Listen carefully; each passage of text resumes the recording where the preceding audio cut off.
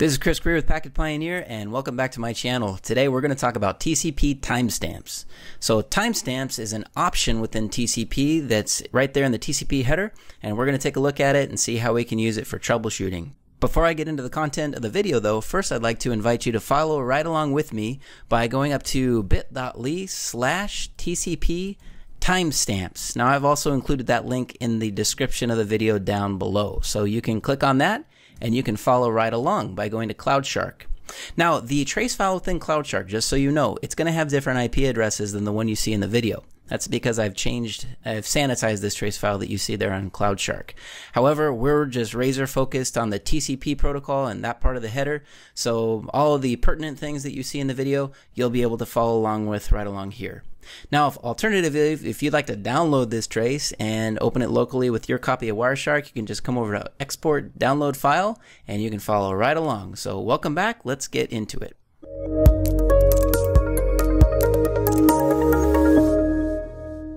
Now, timestamps are something that you'll find in some TCP stacks, not all, but some enable this option, and you'll find it if we just select any TCP packet in the conversation, come down to the TCP header, come down here to options, and if the stack is using timestamps, you'll see timestamps here. So we're going to talk about what these big scary values mean and how to use them for troubleshooting. Well, basically, TCP on each side, when it first connects to a link partner on the other side, TCP doesn't have any idea about the network in between. No idea about the network round trip time, how long or how far away is that link partner it's trying to connect to. It could be in the room next door on the same Ethernet switch, or it could be on the other side of the world, many router hops away. It has no idea. So the timestamps option enables TCP to get a better idea of the network between those two endpoints. That way, it can reduce its retransmission timer and make better use of that network in between for better throughput. So let's talk about how this actually works. So here I have two endpoints that have connected to each other. Let's first take a look at that first SYN. Now coming down into the options, I can see that this side is using the TCP option, and it's saying TS value, so timestamp value, and then this long, scary 4-byte number. Now, this number is absolutely irrelevant in terms of what the actual digits mean. It's just a number that's derived from this side as a starting point.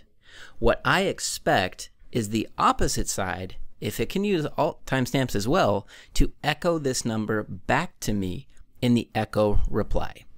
Right? So since this is a SYN, I haven't heard anything from the other side, so I don't have a number to echo back to the other side. I'm just starting here. I'm sending this number to my link partner. I should expect, I just used the last 4 digits here, 9159 in the reply.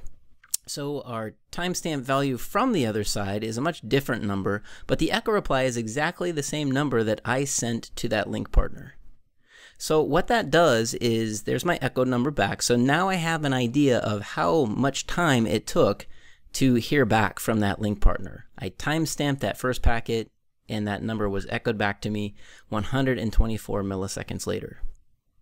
Now the number that the other side uses, again, is completely arbitrary. It really has no function in terms of the numeric value. Rather, this is the 4-byte number that the opposite side has selected to begin with. So now what I'm going to do is take this 9661, and in the ACK, I'm just going to cut and paste that number, 9661, into my echo reply and send that back to my link partner. Now what some stacks do, if you notice, my timestamp value has changed. It's gone up slightly.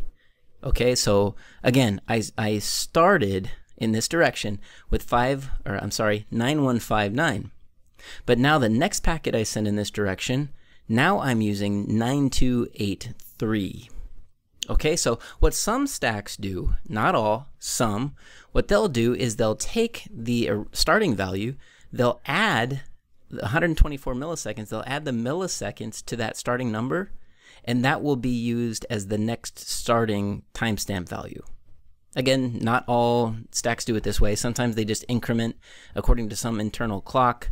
They are supposed to increment it, but I have seen, at least from my MacBook Pro that I'm using, I've seen it increment by the network latency.